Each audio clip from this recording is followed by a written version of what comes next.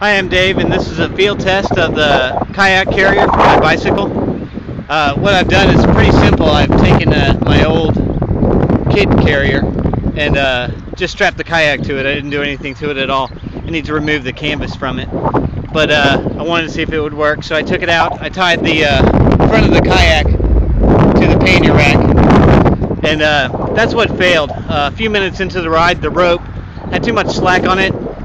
It would rub against the tire whenever I decelerated, and it broke the rope that the handle's on, so I'll have to replace that.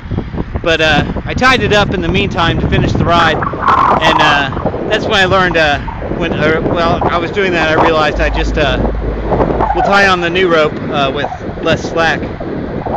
So the setup I think will work. I've gone about 8.5 miles on this ride, and no problems. Up and down some pretty significant hills, and over some curbs on the bike path and on some grass. So I feel pretty confident that I'm not going to be changing much about this.